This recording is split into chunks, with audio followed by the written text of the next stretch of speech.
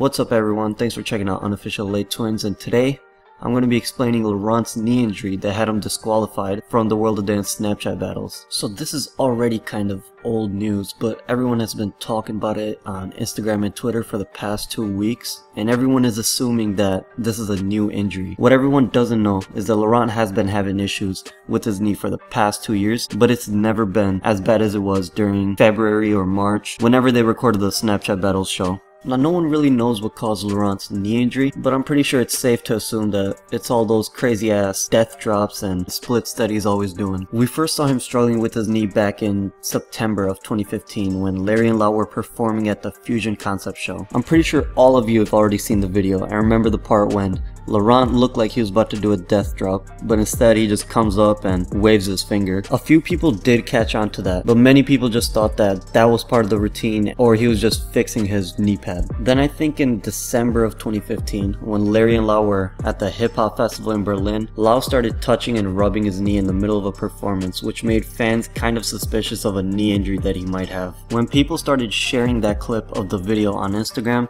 Lau just responded by saying that he was in pain and he was going to push through it, but he never really addressed how or when his knee got messed up. Fast forward to early 2017 when Larry and Lau started recording the Snapchat battles for World of Dance. During the battle, I think Lau ended up putting too much pressure on his knee, but this time I actually think it was something serious because he ended up going to the hospital and was given crutches to use for a month. Around that time, fans had no clue that they were filming the new World of Dance show, but pictures of Lau on crutches started going pretty viral on Instagram. When World of Dance finally released the episode of Lau getting injured, everyone on Instagram lost their fucking mind. What has people most concerned is the fact that even though it's been 4 or 5 months since they filmed that battle, Lau still isn't able to move around or dance. Now, I don't really hope that this is the case, but I think this might actually be a really serious injury and he should just take off as long as he needs to. Let me know in the comments below what you guys think of the situation and if you would be fine with Lau taking a year off to recover. Thanks for watching everyone, and I'll see you guys in 2 days.